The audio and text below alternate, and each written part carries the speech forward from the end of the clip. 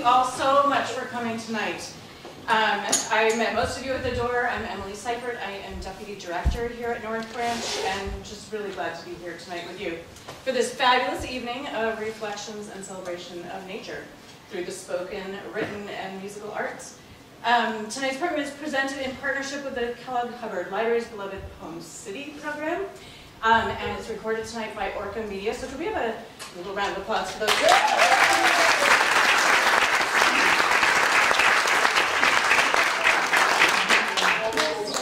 Real quick, Orca Media got the memo yesterday, so I know, we that gotta was give it so, up. yes. Someone had an idea about video games. And then somebody did something. A couple quick things before we start the program. First, a century moment. Please join me in acknowledging that we are gathering this evening upon land that is part of the traditional and unceded home of the Western Abenaki people. These lands and waters have been a site of meeting and exchange amongst indigenous peoples for thousands of years. North Branch honors, recognizes, and respects the Abenaki as the traditional stewards of this landscape. We strive to respect and protect this land while continually honoring the legacy of Vermont's indigenous people, the Abenaki people of the Dawn. Next, we have hearing assist devices, which I think I forgot to take out of wherever they live. But if that is of interest to you, I will scurry back and find them. So if anybody wants to wiggle their hand a little bit right now, that would be helpful so I know whether I should do that. Seeing none, I will absolve myself of that duty.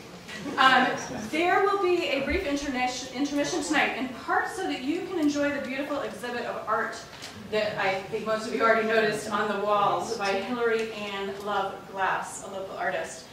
Should you wish to purchase any of her pieces, prints or cards, or Scudder's poetry book, or Dee's CDs, or anything else from our gift shop, I would be happy to help you with that, and I have a couple of teammates who are going to be arriving shortly, and Em Sloan, many of you know, and our new Executive Director, Naomi Heindel, will both be here tonight, so any of us can help you during the intermission with purchases. And as you know, this evening is a fundraiser for North Branch's 2023 annual fund, which means that by being here tonight, you are contributing to our core work and mission of connecting people with the natural world. So thank you so much for that.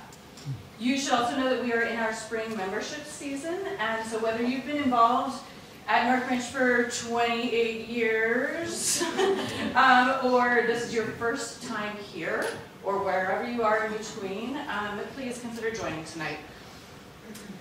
Lastly, I especially want to highlight a fundraiser we're holding right now called Climb Away, which was actually sparked by the kiddos in our forest preschool, who, like most 4- and 5-year-olds, really love to climb, and their teachers decided we needed to add some exciting new climbing structures to the nature playscape. So while you're enjoying the art and helping yourself to a cup of tea or a cookie, please help fill out that little Climb Away donations jar. I know some adorable little people who will be very thrilled for your support. Okay, thank you for letting me share all of that with you. Now I will turn the stage over to 4 fabulous members of the Central Vermont community, longtime friends of North Branch, folks who deeply love the natural world and our human connections with it. Scudder Parker, Brian Pfeiffer, Dee Davis, and Ruth Einstein. Thank you all.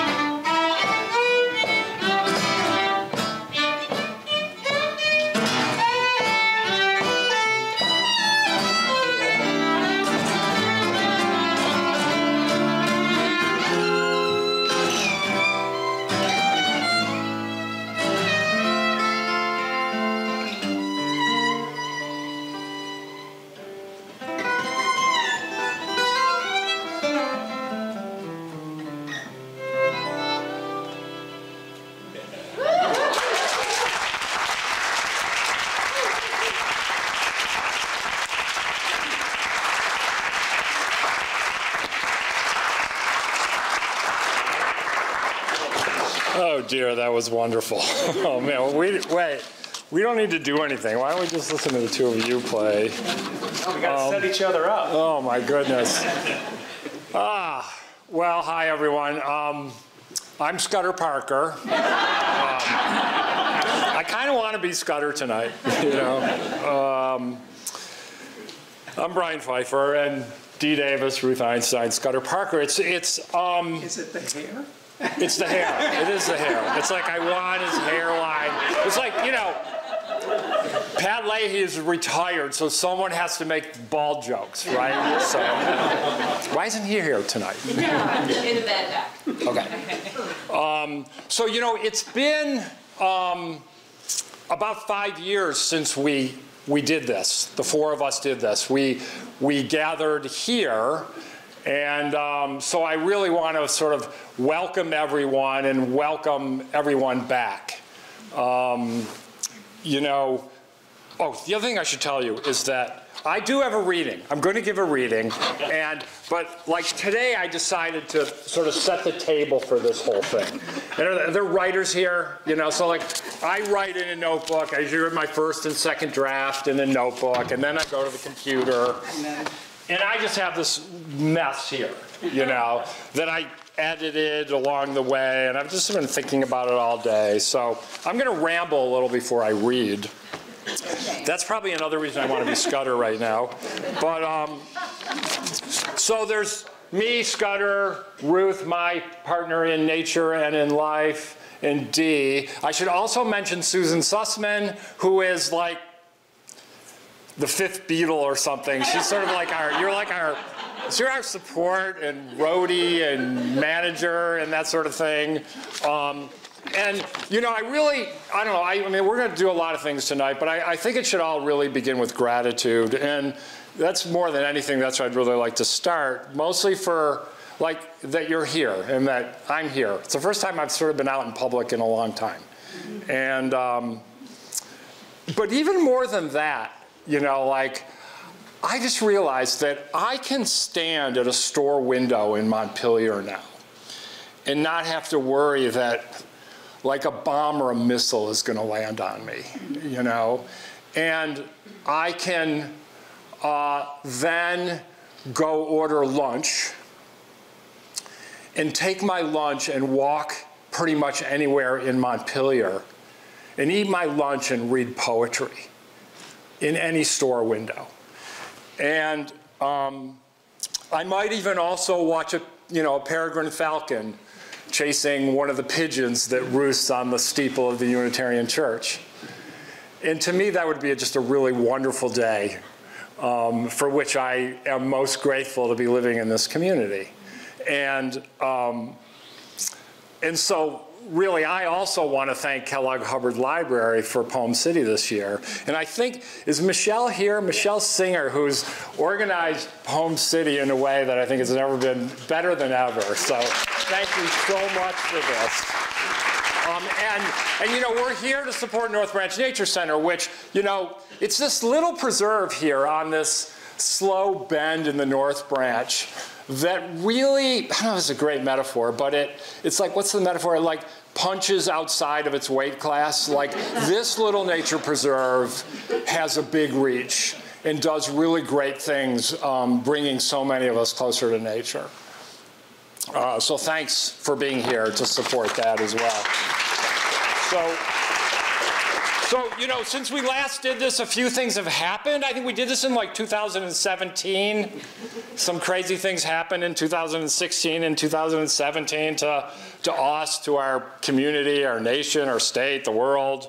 Not the least of which was a plague. What else happened since then? Is there anything else I need to keep up on? Like, I don't know, Brad and Angelina, or did I miss anything with that? Or, you know. So we had this plague. And we also had a coronavirus pandemic. And by plague, you know, I actually been thinking about this a lot. And by plague, I think since we've done this last, I just sense this sort of acceleration of concern or evidence that, like, the human experiment has somehow become a little unmoored. That, like, you know, we've gone off the rails a little bit. And that too often we just seem to be overall heading in the wrong direction. Like in our politics and in the coarseness of our public discourse. In too many places we seem to be losing our sense of community. It's like, I don't know, I just almost see, we're losing our sense of community to commerce almost, and glowing screens.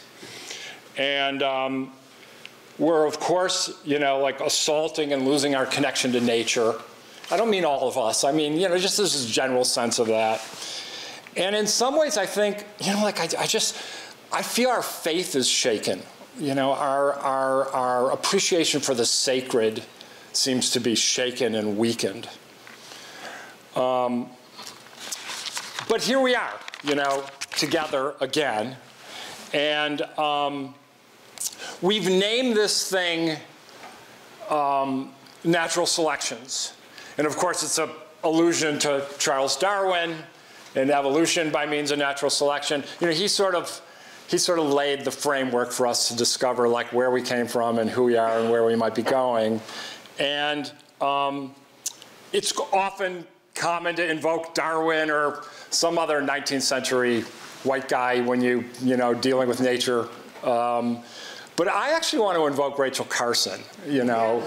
And that's also kind of a bromide when it comes to ecological events. You know, Rachel, you know, has been sort of identified with the birth of the environmental movement, the modern environmental movement. And you know what? She deserves it. And I think probably more than any human being that I've read, and I've visited places where she's been and sat where she sat and seen what she's seen, she has done so much for us. And I think about her a lot. I have a lot more to say about her, but I know that I'm going to ramble and run late. But I have this quote from her. And, you know, a lot of people don't know this. Well, a lot of people, you probably do know this, that long before she wrote Silent Spring, you know, long before she gave us safety, some level of safety from toxic chemicals, long before she sort of brought nature into the, you know, concerns of so many people in America, she wrote about the sea. She gave us the sea. Rachel Carson wrote a trilogy of books about ocean ecology in oceans and life in the sea and by the sea. And for one of them, she won the National Book Award. This was like in the 1950s. And when she was accepting this award, people were talking about the poetry in her books. And she said this in accepting the award. She said, "If there was poetry in my book about the sea, it's not because I deliberately put it there, but because no one could write truthfully about the sea and leave out the poetry." And so tonight, I think what we're going to do is celebrate what's, I don't know, it's like poetry. It's you know, it's like Poem City, like what it means to be alive. And we're going to do it with ideas and the force of the written word. And we're going to do it with music, which is like poetry without the words, right, sometimes. And I think that those are really manifestations of what's real and what matters pretty much more than anything else in the world. I think those are manifestations of love, pain, art, literature, music, nature, and our connection to one another. So that's what we're here for tonight. And how did I do? That's my rambling spiel. The other thing, just sort of lay of the land here is that we're going to do this in like 3 sets, like Scudder, I'm going to read, and Scudder's going to read, then Scudder's going to read, and I'm going to read. And sandwiched on either side of our readings will be music from Dee and Ruth. Should we hold applause? I don't really know. I don't know, it's up to you. No, okay. She said no. All right. Yeah, hold the applause. Right. So I have just a short reading now since I rambled before that. And I was asked to write this a few weeks ago by a writer who runs a Substack site. There's on Substack. It's a site online called Seven Senses. And every month on the full moon, she writes about 7 senses, like our 5 senses plus senses beyond that, experiences beyond our 5 senses. So she asked me to write about smell, the smell of nature, the smell of spring. And I said, you know, it's occurred to me that I don't often, as a biologist, I don't often relate to nature enough by smell. Like, sound and sight are my go-to senses when I'm outside. So I said, yeah, I'm gonna write about smell because it's not something I touch a lot. So here's what I wrote. It's called To Breathe with a Forest. And by the way, I wrote this while I was in the Southeast. You're gonna hear about this adventure I just got back home from in the Southeast. And I wrote it for people who don't necessarily live in Vermont as well. To breathe with a forest. The promise of spring is the breathing of dirt.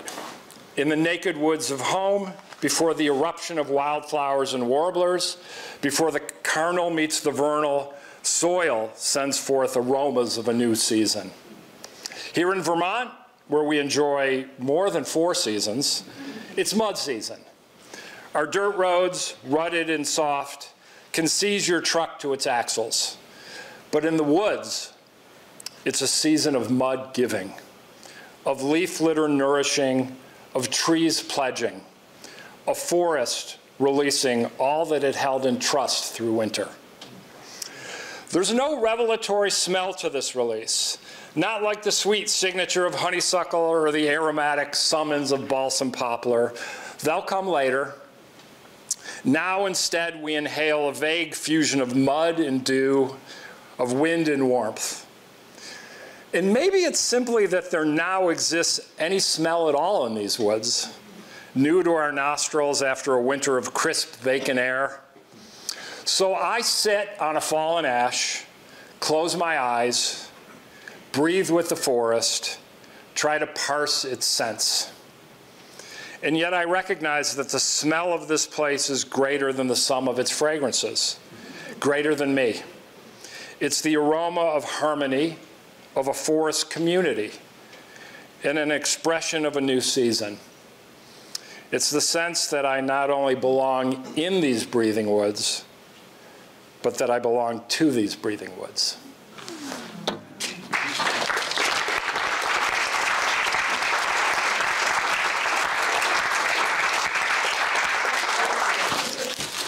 Thank you, Brian. So nice to be here. There is no place I'd rather be. I want to acknowledge the pickleball players who are here today. Susan and I play a lot of pickleball, and I've been driving my compatriots nuts telling them about this event, and some of them have actually come, so thank you very much. There, I don't know what that has to do with nature, but it's... And I don't want to get into the tennis versus pickleball thing. So the first poem I want to read is called Sit Here. And that was, most of the poems I'm reading are new, or relatively new, or very old and rewritten. But this is a part of Safe as Lightning, the book that's out there for a $10 contribution to North Branch. Sit here. A fine cable runs from peony petal to light fixture above the kitchen table. A spider, smaller than a dewdrop, drew it from herself. In her ascending dance, she's delicate, indifferent with assurance. I bring in blousy, boisterous blooms, knowing I bring the family, too. Small ants scoot toward breadcrumbs on the cutting board. They and 6 earwigs swiftly set up shop. I quarrel only fitfully with them to stop. Creatures emerge for days. Buds surge open, shoulder into one another. Residents visit bloom to bloom. A yellow spider quits the yellow peony, glows in a new magenta petal home. 2 days, one blossom or another. 2 days, one blossom or another tires, drops deep coral petals as though a child released them in oncoming sleep. Drifts pile on table, slip to chair, still more colors, tarnished, spill across the floor. Sunlight fills the kitchen but keeps moving. Nothing stops, everything slows.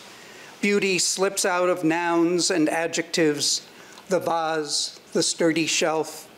It takes all my courage just to sit here with my less impatient self.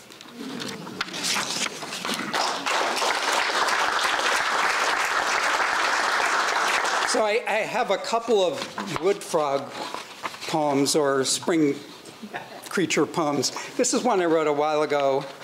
And it's about Dan Lindner and Will Lindner from Banjo Dan playing together with Danny Cohn out at, from the Throbulators, right? Isn't Danny playing out at the Whammy Bar. Together again for the first time. Familiar musicians play bluegrass and country, murder ballads, rollicking anthems to an indulgent God, heartache, passionate promises against all odds. We are cramped and delighted at the Whammy Bar. They smile at almost missed transitions, verses that suddenly disappear, but flawlessly step back into the mic or back to alternate banjo, guitar, and mandolin, their heads together for close harmonies. Song all around us on the road from Maple Corner home. Every time the road dips, peepers and wood frogs join in perfect riot. After winter and before the summer quiet, so deeply practiced that it seems to take no effort.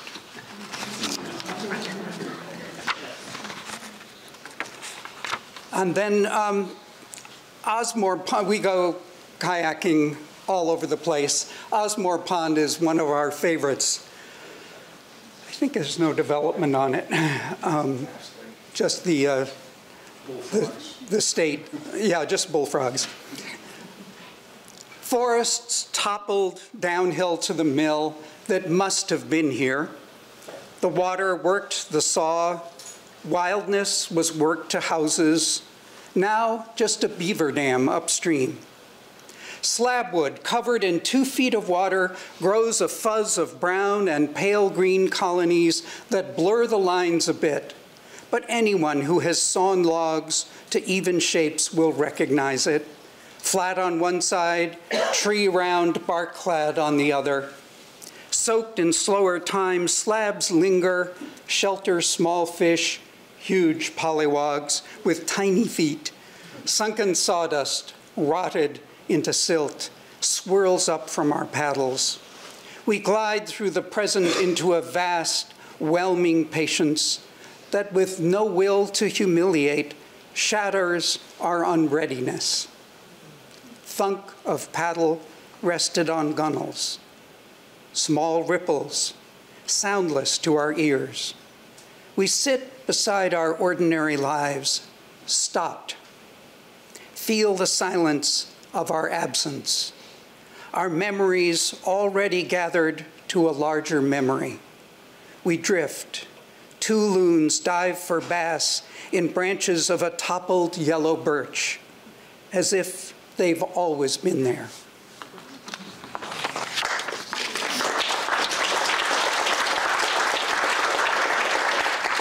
I think I'm gonna skip a couple. I'll read my other spring songs.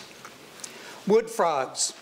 A cluck chucking creates its own syncopation down beyond the screen of pine, gray birch, and a rusted white delivery truck that sinks deeper each year in collapsing gravel above what was briefly a horse riding ring that never fully quit being a marsh and now regrows its tamarack and alder. The horse barn sits uphill, a few party boats on flimsy trailers stored each winter, otherwise unused. It sags a bit more every winter. Further upslope, just above our home, each spring, a stream collects snowmelt from what was a bouldered pasture. Maybe it has always paused a few weeks here. Sedges, saplings, lost leaves soaking in 2 feet of water. This year, the cluck-chuck catches in our throats the way a song announces it is back and never left. We climb down to the pool, glimpse water quivering, bodies splayed, tossing sunlight, perfect in their abandon, waiting for that brief, ecstatic violence. We pause our cautious footfalls, knowing we might hush them back to silence. Bodies green, shocking pink, too close, the sudden flip and dive, shunned, unwelcome wedding guests. Stillness is the only chance left to us. We freeze until they rise, recover voice, and dance. Patience lets them act as if we're gone, something almost like acceptance.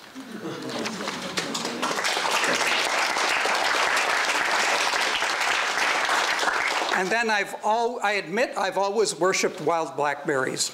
So the title of this poem is that blackberries are a resident god. You know, paganism seems to come more naturally these days. This is in 2 parts. They lure with the offer of perfection into their green fire. No hand reaching goes unburned. Hours later, all the itch and stinging we could ask and more, this alone is proof of holiness. They have their years, their seasons. They do not give one place their name, but approach even to the outskirts of the city when the time is right. It seems easy, almost proper, not to notice them giving refuge as they do to small nests and burrows. They are dignified, sometimes thought to be indifferent, as though they knew the dangers of too much praise. Ah, but such perishable flesh, we think, whenever their fruit meets our lips. What peril for a God who dwells amidst our industry. I hesitate to offer anything except my thanks, hands stained purple, pierced and pierced until my little box is full, and then my mouth. I stand, it seems, discovered in my body on this steep hillside, all around me, sweet flesh, jubilant. And then the companion, I'm on a stepladder in the company of wasps, finger staining with succulent fruit. Mid-August, and the work I need to do grows faster than weeds, though some of it has to do with weeds. But waxwings wait just beyond the fence, and I, like them, am a determined scavenger. Nothing I nurtured this throng of needles, red pebbles plumping to impossible purple. I'm on the 3rd step of the ladder, lured through corridors of thorns. Call it giving blood, this delight in peril. My greedy hand stretched for the farthest berry, indifferent to the stab and gash, thrilled by the unstable footing. What irresistible finding, this great unearned, this freely given, right next to my tended garden.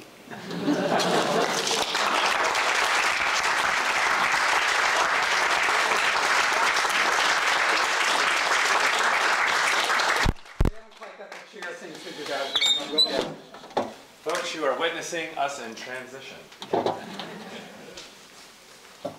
We decided to put us in the middle and then just dance through the performance.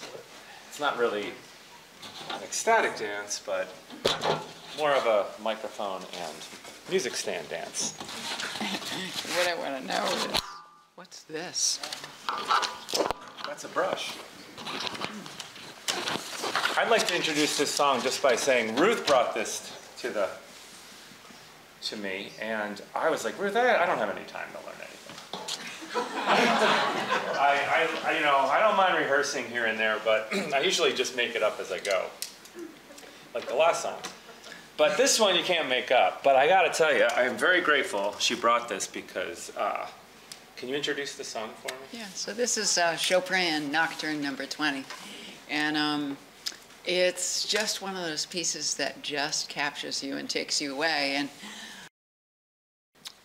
I knew if I brought it to Dee that he wouldn't do it the way that we've all heard it, but he would do it. Yeah, and sort of, yeah. And it's fun because I'm more of a street music theorist. I kind of made that up as I went too. I didn't go to school or take any classes. But I learned how to read music when I was 5 or 6. So if you have kids or grandkids, you know, when they learn how to, like foreign languages, if you learn it really young, the sponge concept is true. You can absorb everything. So I was really grateful I learned how to read, because when I got stuck in a box with music in my 20s and 30s, I taught myself classical music because I just needed to get out of the stuckness. And learning classical guitar helped me actually become a better jazz and rock and blues and bluegrass and all the other genres musician, because that's really where a lot of it comes from there, you know. So long story short, it was great. We spent some time together. When we actually did the work, it took about 15-20 minutes to translate this to a guitar for the back rhythm. And Ruth takes care of all these wonderful notes in front of me. And so I basically just got to make up my own part for Chopin. And I said yes or no every time. Yeah, exactly. And because, you know, because it was done so long ago, there's no issues with a copyright. So we're all set. No one's getting arrested tonight. Okay. I think I'm ready. And I get to start it, right?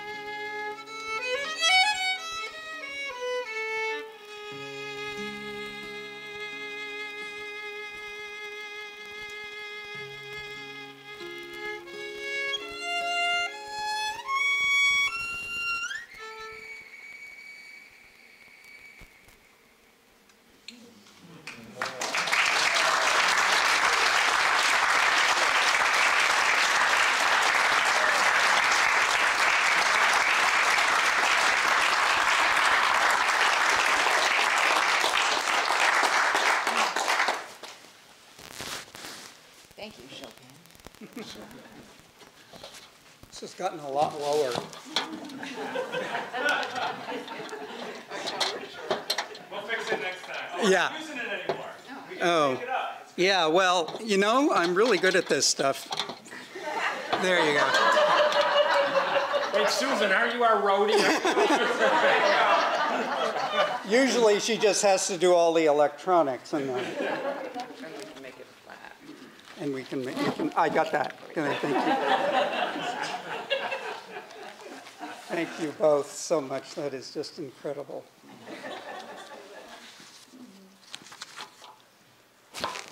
So I think I'm going to start with a poem. You know, I think we've all done, I know I have done, those things in your life where you wake up one night at night and you just think, oh my God, I did that. And this isn't funny. This is just those things that just shock you. Say, how could I have done that? This is one of those. Sorry to share it with you. They didn't come back. When I plant strawberries, I grow 3 times what we need, give quarts and quarts away, pretending I've learned something about generosity. Really, I want Ronnie Amadon to show up and pick the fruit with me. He was my first friend when we moved from New York to North Danville. He quickly realized it was his job to teach me how to be a farm boy. Soaked me with warm squirts from his favorite Holstein, teats full to leaking as milking time approached. I learned to grab a teat and spray him back. He taught me how to grip and lift hay bales, hoe manure so it dropped through hinged planks in the gutter to piles below the stable. Scatter sawdust bedding from an aluminum shovel evenly on wet, worn wood beneath the cows. He was delighted his ordinary days of work were full of knowledge I was eager to absorb. His mother welcomed me, fed us oatmeal mornings when I stayed there. We shared a spoon and bowl at the white enameled table in her kitchen, pocked with black craters where it had chipped away. We poured cream-streaked milk on the oatmeal, added heaps of sugar to overwhelm the salty bitterness of it. The wood stove warmed our backs. The wood smoke laced the air. My father bought their farm, not because we needed it or were good farmers, we weren't, but because they were selling and he could. We drove down to the house we now thought of as ours to inspect the property. We knew they'd planted and mulched strawberries the prior spring in the front yard next to the rusting disc harrow. It was June. Those berries waited for us. But Ronnie and his mother were there, picking. They'd filled several baskets full of glossy fruit.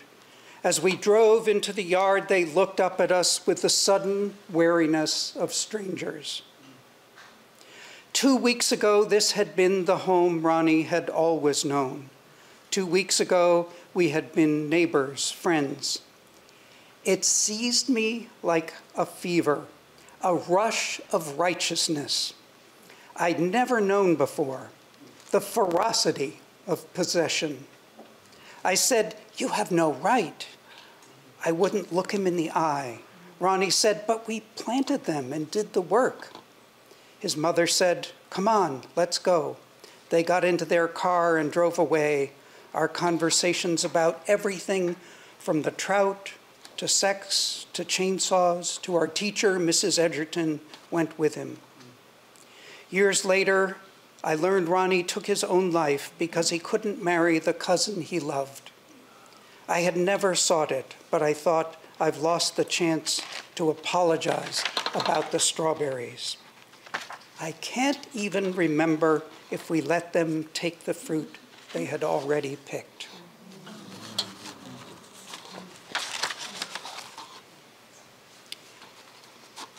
So this is called Working for Ray in a little different tone.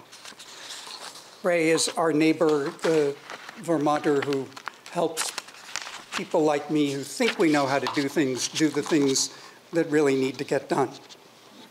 Working for Ray. It's not easy working for people who think they know what they want done, but have no idea what it takes to get it done. Their money makes them think they're smart enough to give instructions. Ray Hickory runs into all this all the time. So when I hire him to help set posts for deer fence on my neighbor's stony land, I end up working for him. This is risky. Ray is no fan of incompetence. Michael and I had tried a post hole digger, then an auger on his tractor's PTO, but the holes veered off in all directions. Looks like you had a team of woodchucks on the job, Ray says. The backhoe would be best. You mark the spots, I'll excavate, then you can hold the posts while I fill in and pack the soil around them. The day we did it, he kept nudging me. You really want that much distance between posts? Where's the log for the next hole? It's almost dug. Hold the damn thing straight. It's tipping north. You're slowing down. You must be getting old. It felt like working with my brothers when determination that we get it right meant much more than being nice and was a lot more fun. Once or twice I told him, more fill here, and the steel bucket glided over, dumped precisely the amount of dirt required, tamped it down, and moved on. When we were done, I wrote the check. He looked around and said, not bad work today. You did okay.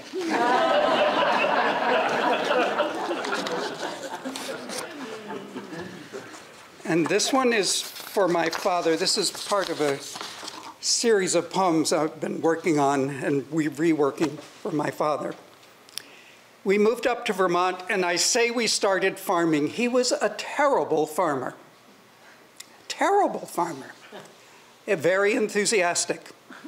I'm glad to have me as a 10-year-old to do a lot of the work. This is called Bumble. Before we renew our conversation, let me thank you for the breath you and Mom planted in me now almost 80 years ago. John Mallory is having his 80th birthday, so I just wanted to acknowledge him as someone. You just wake me up.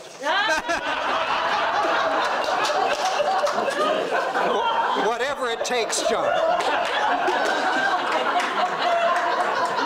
I was listening. I think we were talking about breath. With interruptions no longer than a minute in a body that's probably replaced itself a dozen times, maybe 100, I don't know, and a huge, worn, sloppy sack of memories mixed, marbled, stretched, strangled, folded, fondled, fed, neglected, fraught with fragments dreamed. It's time to let some grudges go. I've lived long enough to feel the boredom for them in my children, their complete irrelevance to my grandchildren,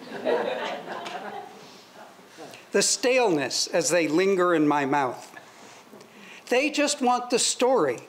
Get on with it, they say, though I've given each of them enough to grieve in their current generations. So let me celebrate the gray-green skin of Hubbard squash, dozens of them after a frost. A canopy of leaves collapsed to brown gauze, vines like cables strewn after a hurricane, 30-pounders. One could feed us for a week. The neighbors maybe accept a few. No takers for the rest. We cracked and fed the pungent innards, seeds, the sweet orange flesh to cows all winter. And cucumbers piled under blankets, jellied by a killing frost, useful only for throwing at each other, splashing slop and laughter on our bodies and the crusted ground. Cottages around Joe's Pond, A jeep full of zucchini, beets, and wilting lettuce. At each stop, you argued with me whose turn it was to get out and try to sell. Thanks even for the hopeless tools I remember with my body. The rusted pulp saw with no set to its teeth that lodged in the first inch of every branch I tried. Axes that mostly bruised the wood. A massive mustard-colored chainsaw McCulloch that you finally bought and had me lug from tree to tree, but thought you didn't need to sharpen. A horse-drawn tiller on the hillside. You had me ride the horse and steer, yelling I should keep her step tight to the upper row. Even then the tiller tugged itself and you downslope, smothering seedlings in the lower. Without intending, you instilled a passion for the closer look, the right tool, a fondness for the sharpened edge, the satisfactions of a thoughtful plan, perhaps even a terraced garden.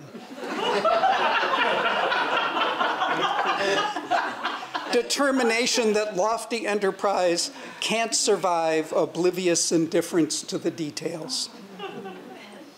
I love the way, for instance, an apparently clumsy group of bees can fill a summer day with the success of its million small precisions.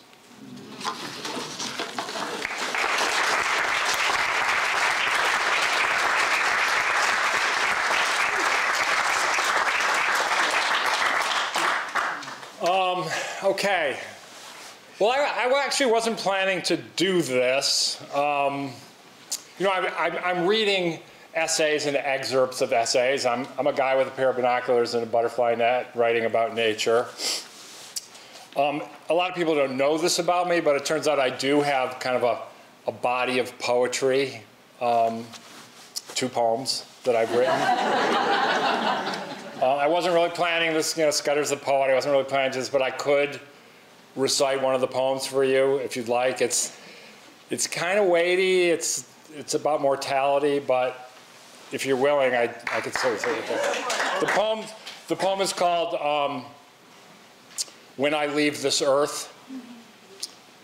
When I leave this earth, let me die of apple crisp.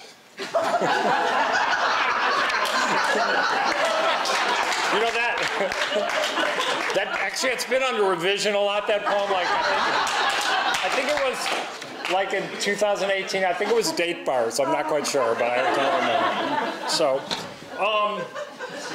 I've just returned from this sort of adventure in the American Southeast. I was down there for 5 weeks, mostly chasing nature, walking, reading, writing, meditating, and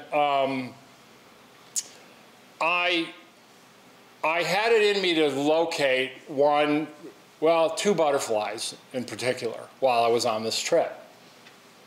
And this was a great trip for me. I visited friends, I went to new places, and I actually found myself in a monastery, in a Trappist monastery, where I kind of was in retreat for 4 days. And it turns out that one of these butterflies that I was looking for is sort of readily found on the monastery grounds. It's a beautiful monastery. And I guess he called himself the abbot emeritus of the monastery, the former abbot of the monastery, the head of the monastery, Father Francis Michael, is a complete and utter nature geek. Like, when he's not in his robes and he is out documenting nature. He's been a cloistered monk for close to 40 years. He's 74 now. And he's just like, how many of you know iNaturalist? There's a monk, he's all over iNaturalist. He's submitting sightings online. Everything he's seen, and he knows everything that is on the monastery grounds. He rarely leaves the monastery grounds. And so we connected. And I wanted to see some of the things that he's been seeing. But then it occurred to me that I also wanted to look at my own sort of reverence for the sacred and look at his vows and his passion for being there and the way he sees the world. And we see the world in completely different ways. So I did. I went to the monastery. And in the monastery, I found God. And this was God to me on the monastery. And these are orange tips. It's kind of nice when butterflies get a name like they look. And I just have a thing for these butterflies. The one on the upper right is an orange tip I photographed. It's a different species than the other three. It's an orange tip I photographed in the desert in Southern California. The other three are called falcate, that's called Sarah orange tip on the right. The other three are falcate orange tips.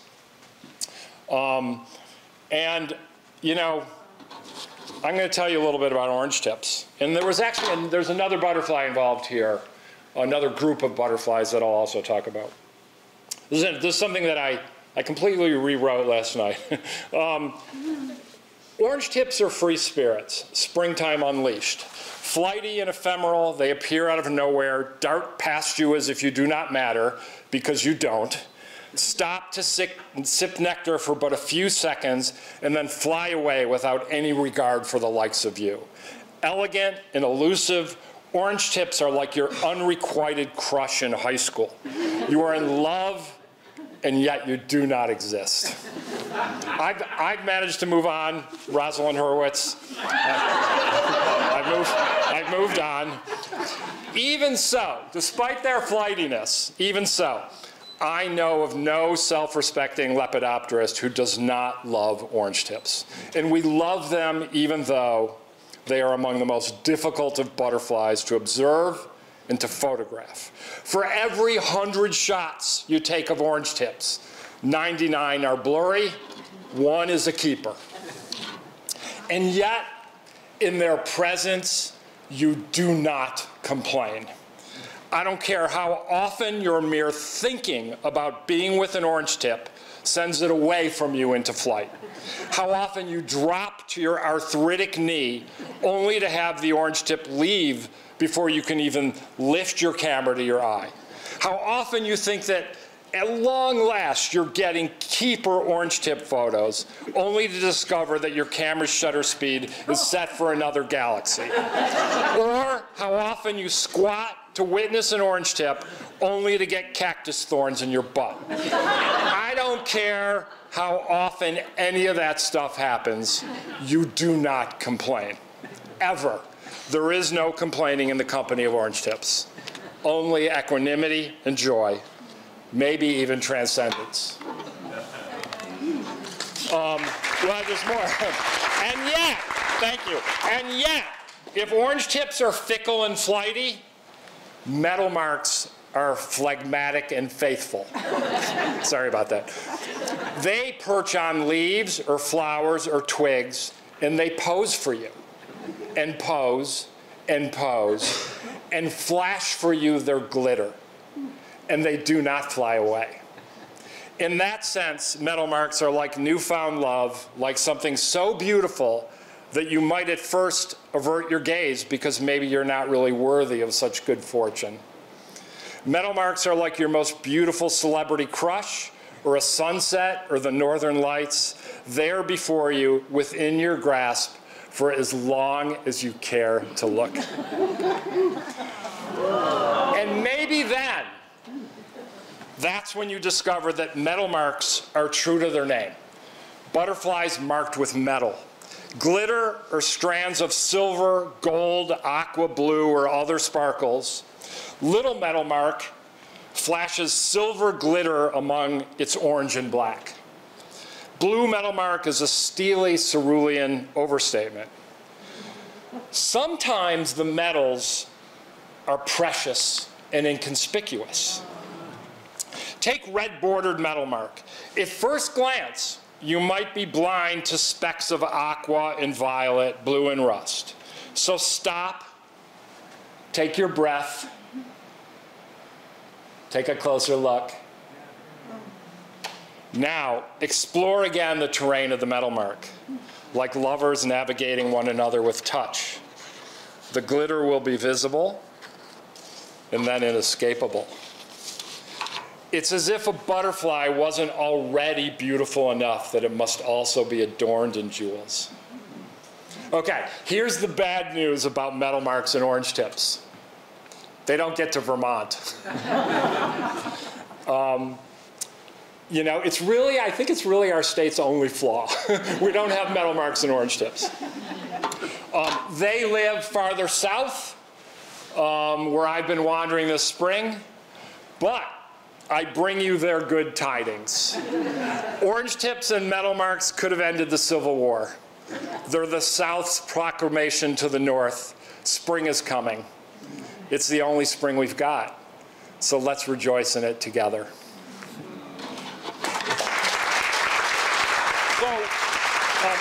And here is what's coming in spring. You know, after all, this is what's on the way. And this is just April, you know. After that, these moths, all of these moths I photographed in my yard in a 1-week period in the month of July. They all came to my yard here in Montpelier, came to my light at my sheet. So we're going to hear more music, and then we're going to take a little intermission. And I should remind you that if you come late and you haven't had a chance to pay or contribute, you can do that during intermission. There are also books available. Dee's got CDs there, and Scudder's book's available. A donation will go to the Nature Center. And so we'll hear some music, and then we'll take a break for about 10 minutes. And there's tea and cookies. Oh, there's tea and cookies, yes. Hey, Brian, quick question. Yeah. How'd you get them to pose for you? They sit near your UV light. I asked them nicely. Well, we have the perfect piece for after both Scudder's poetry and Brian's photographs and dissertation, don't we?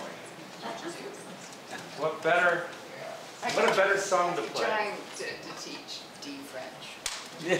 We're going to play Nuage. What is it about? Clouds. We're going to play a song about clouds. Where the butterflies. Some of them get stuck there.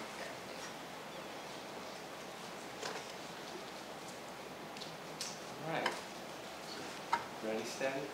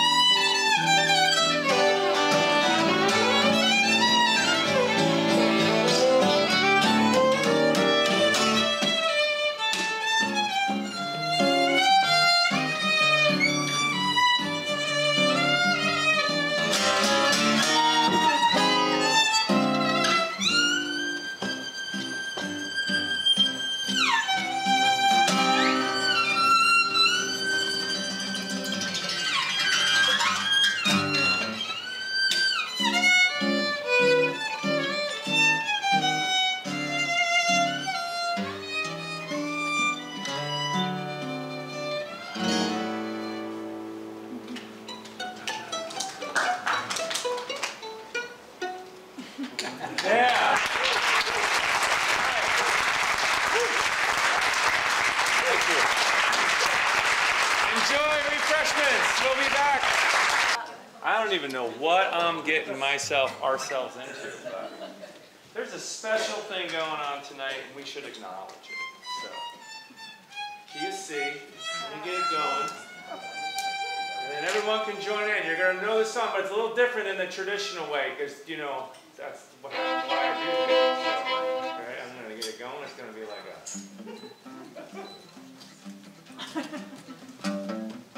I'm going to do a solo when I tell you.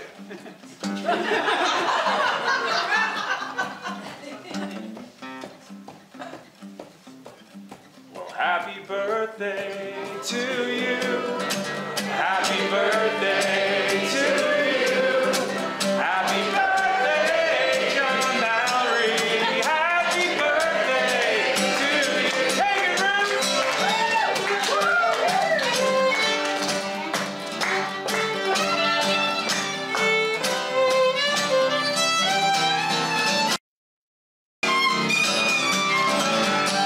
One more time. Happy birthday to you. Happy birthday to you. Happy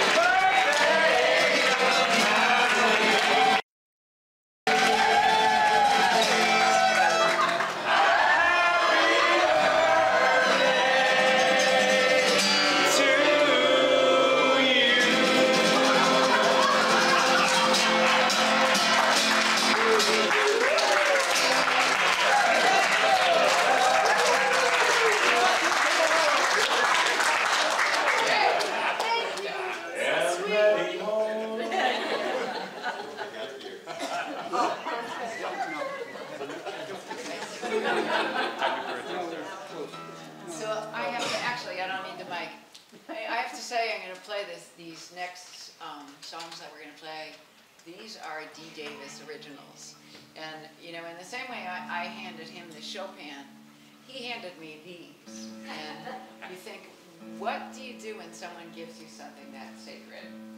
And because they are unbelievably beautiful, sacred pieces of music. Wow, So, Ruth, thanks. it's, Well, I'm going to top you and say, you know, I really, you know, they're one thing solo, but Ruth brought her part into it, and I don't tell people what to do when I collaborate with people. I let them find their own part, or I let the song ask them what they should, you know. Anyway, I want to say this correctly. I feel like the song, you know, is the muse or the guide, and then we open up to it like an empty vessel to let the music come through us. So I really appreciate Ruth letting the music go through her, and this is how she interpreted her part. So we'll see what happens. And I do want to say, because we're talking about lots of sacred stuff, this is a piece called Homage. It is on the CD. It's the first song that's out there. I know we don't listen to CDs as much anymore, and I was going to put it on vinyl, but some people don't do that either. And I think I'm not at a point yet where you can just bring in one of those things. What are they called again? Like a drive or something like that? And you can just plug it into this thing, and then you get the music without all the supersonic sound. It's like compressed, like sounds like waves. But we'll get it live, and this is a piece called Homage, and I wrote this for my mother in her last week here on Earth, and we're going to play it. Here we go. Because life is precious, and I'm really happy we're all here doing this, because we're alive, and I appreciate sharing this all with you. Yes. Yeah. I'm going to play this one for John, because it's his birthday. I gotta make sure it's like, see, it always goes sharp right before I play. Make sure. Make sure the D is like really a D. Okay. Taking his integrity there. Okay, here we go. Homage.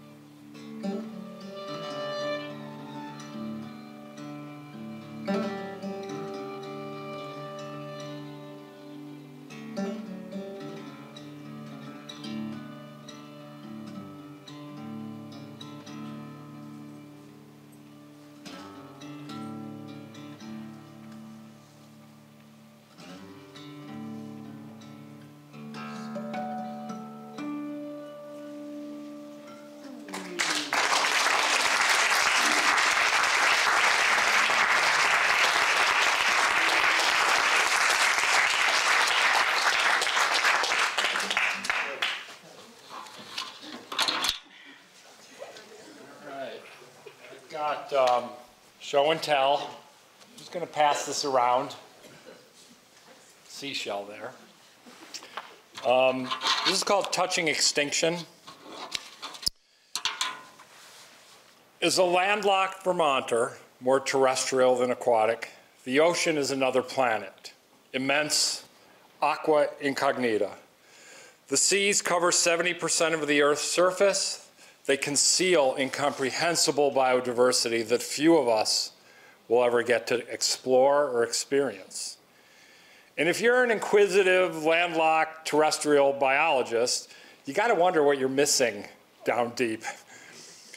But here's the thing, and this is really unlike almost anything in nature. Tides. Twice a day, the tides cast ashore the ocean's winsome remains, some of the most ornate and precious manifestations of life on the planet. Oops, that's not them. Gifts of Poseidon, forged from calcium and carbon. And yet the word we have for this treasure of biological diversity seems feeble, even an injustice. Seashells. I discovered this when I myself set out to learn a little about seashells, marine mollusks. The stage was the Rachel Carson Reserve, a barrier island complex off the North Carolina coast. And basically, during this winter writing retreat I took there, I would paddle my canoe just offshore, a short way out to the reserve. And I'd wander really, often alone, this 3-mile shoal as part of the preserve. And like on any given day, my aspirations really weren't that profound. Walking, thinking, writing in my notebook, birding, and learning a few seashells, like picking at them like a plover on the beach. I began with the abundant, including various arcs, which are classic bivalves, kind of like those 3 in the upper right, the pale ones, that most of us would crudely pass off as some sort of clam. And after only a few days, I could distinguish, even while walking past them in the sand, subtle differences in shape and curves of incongruous arc, blood arc, and the ever-present ponderosa arc. There was satisfaction in that, like knowing the various maple species in my forest or the butterflies in my garden. And then one day, I noticed a shell. It was a lot like the others, but it wasn't quite right. It matched nothing I had been seeing on the beach nor anything in my field guides. So I took some measurements and pictures and I asked experts for an identification. Okay, I did that part online. And after a bit of uncertainty and even some minor disputes, the shell turned out to be an arc without a common name called Noetia limula, which lived from the late Pliocene to early Pleistocene. And that basically means this bivalve, when it lived on Earth, went about its business through the ages and then went extinct 1.8 million years ago. Gone forever. And yet, there on the beach, I held its remains in the palm of my hand. Most of the seashells we find are relatively new, only recently separated from their living inhabitants. Some might be as old as the beach. My Noetia shell was a fossil. But fossils often come to us as like abstractions, you know, embedded in rock. My Noesha really didn't differ that much from the zillions of other seashells I was finding on the beach. And 2 million years ago, the North Carolina shoreline wasn't really that much different than it is now. Nobody, though, not even an early hominid, was on the beach to protest or witness or cause the extinction of Noesha limula. It passed naturally. After all, extinction, especially mass extinction, has been a way of life on Earth for hundreds of millions of years. The causes: shifting continental plates, rising and falling sea levels, volcanic eruptions, toxic gases, asteroid strikes and their ilk, all causes of mass extinctions. But now add to that litany of calamities human beings. We have the power to warm a planet, to deplete and destroy its biological diversity, and yet seemingly no capacity whatsoever to do much of anything about it. Our science and our laws, our sustainable development and our carbon offsets, our multitudes of COP gatherings of nations, they don't seem to be coming to the rescue anytime soon. So, until they might, what do we have? Like, what's going to get us through? What's our faith? Well, we have ourselves, the stuff that makes us human, the stuff that we've been talking about tonight: love, art, music, poetry. We have each other. And I think we have our intrinsic capacity for wonder in nature. I think it still resides in everyone. In some of us, it's more buried than in others. So this month, that intrinsic capacity for nature, it'll be expressed in a kid dipping a net into a frog pond.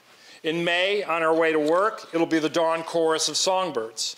In June, fireflies and orchids. July brings fritillaries and serviceberry fruits, on and ever onward.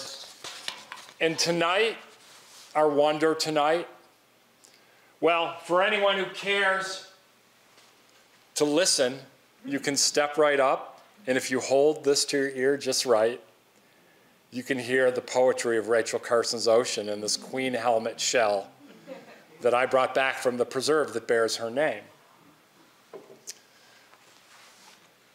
And that white shell we just passed around, that's Noesha limula. That's among our many wonders tonight, with the poetry and the music. Tonight we touch the remains of something living on Earth before we were human beings living on Earth. Over the course of 1.8 million years, together, we've become time travelers.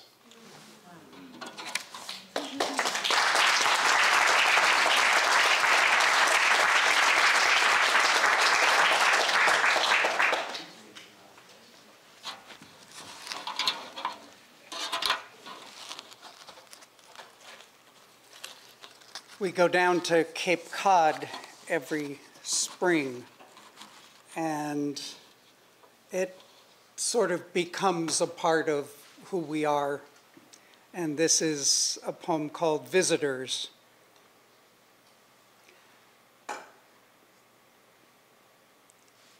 This is Gull Pond, Cape Cod. We've come back to taste the sea's restless salt, measure a year in feet of dunes and roses toppled to the sea. But this afternoon of sun, we retreat like gulls to Sweetwater, a place of small motions. Our paddles stir bright ripples on a pond named for its visitors.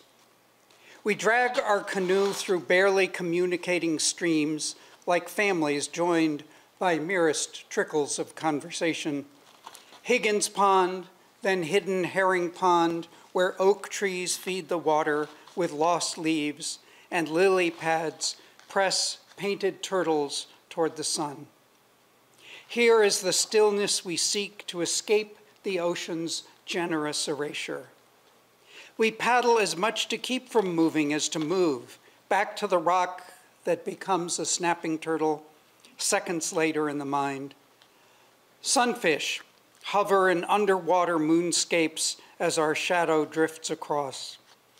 A great Shade-colored bird watches every motion, glides at the corner of our sight from its oak limb into deeper woods. How can a place this frail be so deft in the art of permanence? I believe the hedge footing into the dark water will always be full of birdsong. The webbed fronds stroke the dark backs of bass forever. Some part of us will always blossom here like apple tree spilling this year's petals on the water. A white bowl gapes at us. I raise it slowly with my paddle. It pours outward from its rest, emptying the pond's weight, a handful of white bones from the turtle that it was. In the inviting air, its stench releases. I give the water back its memory. Not far from here last winter at Coast Guard Beach, another storm ate further into the memory of dunes, revealed stones sharpened, ash traces from their fires. The brown lens of a pond like this, clutching stumps and bones, dense with the smell of life compressed. We return to Higgins Pond. At the stream mouth, two huge bass browse among the reeds. I stand, point wildly where they've just been, pursue them with the canoe, determined you should see them too. At last, to quiet me and calm the rocking boat, you say, I see, I see. Gently mocking the urgency that heals so closely on our wonder. And this is another one from my father called Virtue. I've been waiting, yes, it's 53 years for you to come back in a dream and finish the conversation we never quite got to. So maybe that means start the conversation about what you thought was good. That is, what really made you happy, joyful even. Though I got clues like when you threw grasshoppers in the ponds you made for the trout we caught in the streams we fished, releasing them in those pools I think you hoped would be for them trout heaven. I never got the trout side of the story, though they leapt for those grasshoppers with speckled bodies and their greedy mouths, which was a hopeful sign. I'm waiting with piles of broken glass you might recognize there in the corner. It's what's left of the really delicate stuff, sanctity, purity, chastity, you told us were virtue. Though they seemed like more rules to teach us shame, since you used such solemn voice lecturing about them. But you didn't use it when you made jokes that brought our mothers blush. And we loved it when you did that. So such brittle things seemed periled in a house like ours. A fact that was somewhat comforting because, speaking for myself, they certainly were. And then barn swallows.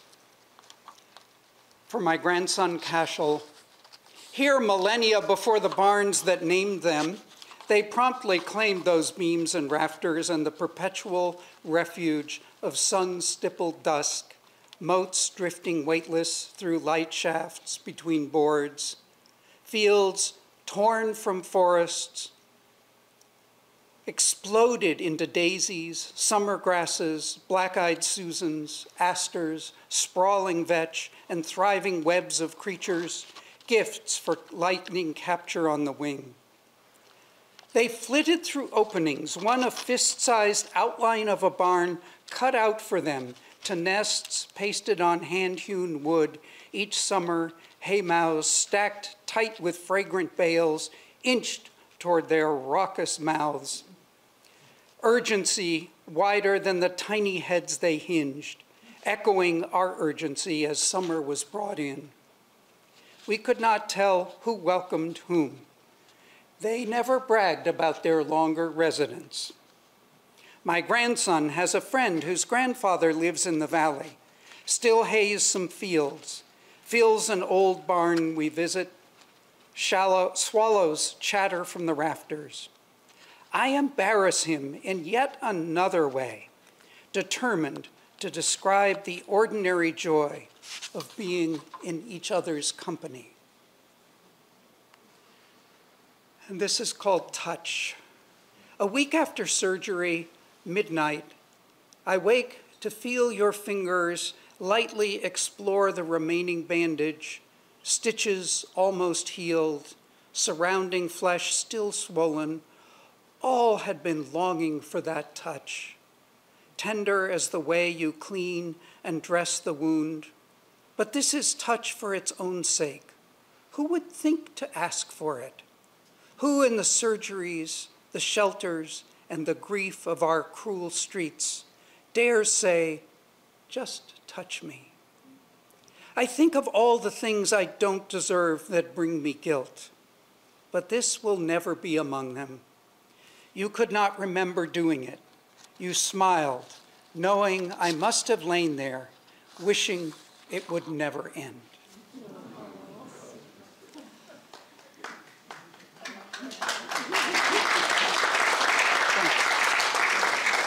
So I think now, Dee, He'll be right there, yeah. he'll be right there.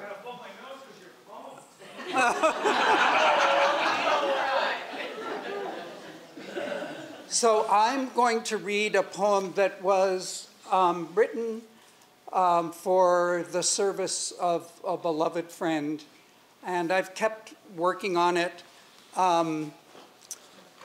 It really is a statement of what I hope we can be striving for, which is something I call goodness. I've given up on virtue. I think that's, it's a little squirrely, virtue. Righteousness, yeah, we got lots of that. Way too much, if you ask me.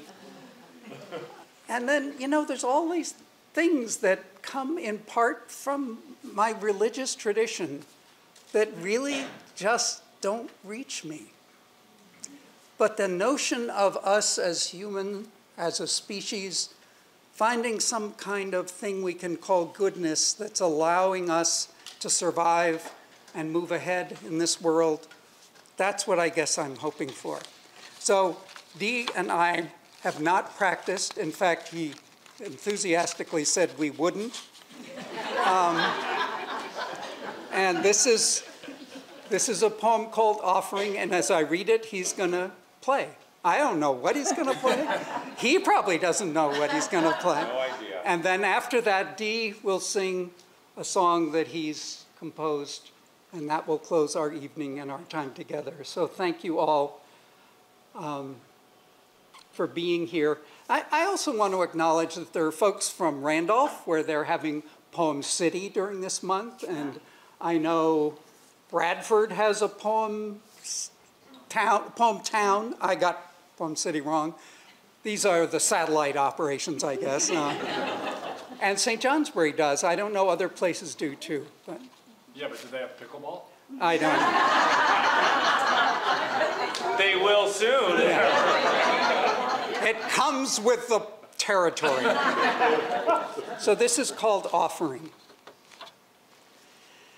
May our love be like children's, still fearless in their hope, mighty as tides surging in the Bay of Fundy, and when our bloom of optimism and easy confidence ebb, may we turn our love to daily work, practicing intimacy with each other and our only earth, patient, attentive, sometimes overcome, willing to struggle with ourselves, be brave with our beloved, even with those who count themselves opponents. May love's determination fuel compassion, wake our imagination, unleash the startle of creation, aware it's this conspiracy of the universe that makes this possible for us. May we share riotous irreverence, hilarity at the absurd surrounding us, laugh at the pompous, ponderous, pretentious, self-appointed mighty, expose not just the cruelty and immorality of injustice, but its smoke and mirrors of inevitability. Remembering what it has destroyed, how much it continues to steal, dismissing its blame and excuses, saying no, building something better. May we acknowledge the dark weight of suffering and grief that pervades even our greatest joy and triumph, our hard-won confidence. Admit how much we need each other, the stitch of generosity, the heel of forgiveness, even slowly welcomed. May we forsake glib dismissals, learned blindnesses that stumble and bumble us into each other, shrinking, cheating everyone.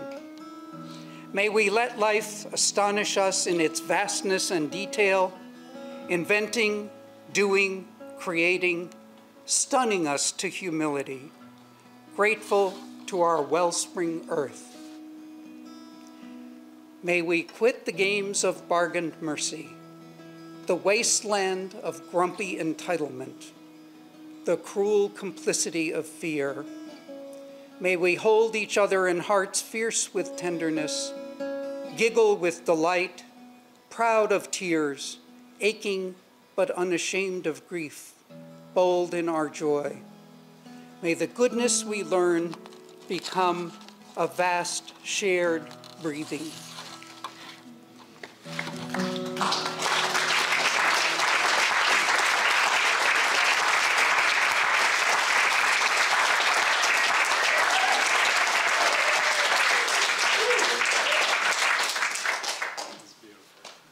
Glad we didn't rehearse that, Scudder. Might not have came out like that. Thank you, Dee. Yeah, thank you. So this last song, it's funny because everything I heard the last 2 hours all comes to this moment, and the poem that Scudder read about touch is in this song, and a lot of elements all come into the song. So the album out there is an instrumental album. When I made that album, I had this vision of making like an instrumental album that could, I did a project on an experiential anatomy and physiology course I took in Burlington. I think the teacher actually made it up on the fly, so it was perfect for me. And I did my dissertation on how I wanted to become a music therapist, but I didn't really want to invest all that money, and you really can't do it in Vermont, like insurance doesn't cover it. So, but I'm like into music therapy. I think it's the best medicine in the world, along with poetry, art, everything we're doing here. I think this is what like keeps me alive. It keeps a lot of us alive. And so I did this album with all these instrumentals in different keys, because different keys, what I learned doing research, they all have different effects on our body, our organs. Key of E is really resonates in the heart.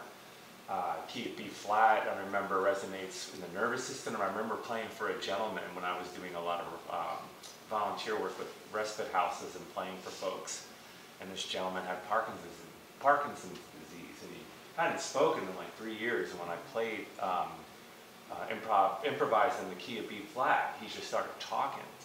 And you couldn't really understand the words he was saying, but you could understand what he was saying through what I was feeling and the intuition and everything connecting. And I played for an hour and he didn't stop talking. It was almost like he was telling me his life story. He was giving me fatherly advice. His wife was crying. It was a real beautiful moment. So beautiful that I probably left my body when I had to leave. I went down the one-way street and had to pull over and just sit in the car for about an hour before I kept driving, because I was like, you know, it was a different dimension. So long story short, a lot came up tonight, and you know, this song is called Hopeful, and I guess I could talk for an hour about everything that happened, but you know, we are in a it's like the time feels like a critical mass. You know, we're all here. Vermont's a great state. Like, I feel safe here, and you know, but I'm forever hopeful. I have this 9-year-old son. You know, and luckily we balance out screen time with lots of music. And and sports and just things, because like that's the default right now for everybody. It's our phones and our screens, and for me, it's what's affecting, for all the great things it's doing, it's also disconnecting us from each other and our souls and our spirits and all these wonderful worlds, and science just wants to explain everything, and that's great, but you know, I think why I approach music the way I approach it, because I want there to be a mystery. I don't want to know everything, because then what's the fun in that? Like, then if I know everything, then what am I going to do with it? So, I'd rather not know. I don't think we ever will know, you know. And so, therefore, I share hopeful with you, and I hope you enjoy it. And he doesn't know what I'm going to do with this. Yeah.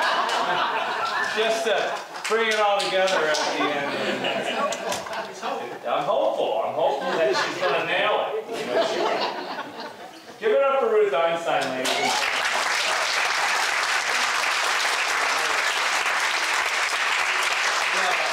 Ruth's one of my favorite people. We haven't played music in what? Like, what, 3 years? Or maybe once you came over during COVID. Well, it's still here, but you know what I'm saying.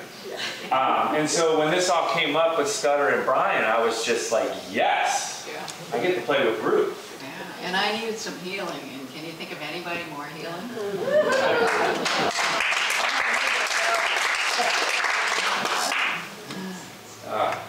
All right, here we go.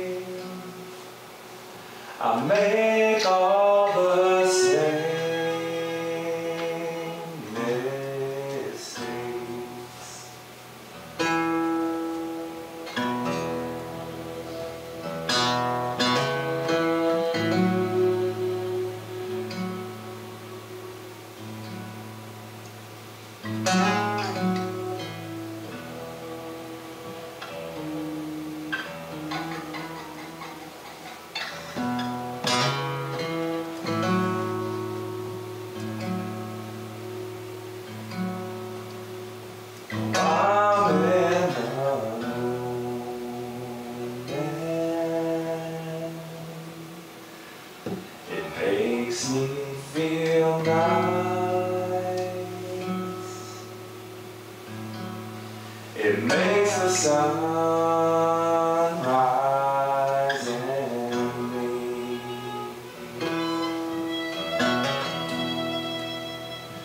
may all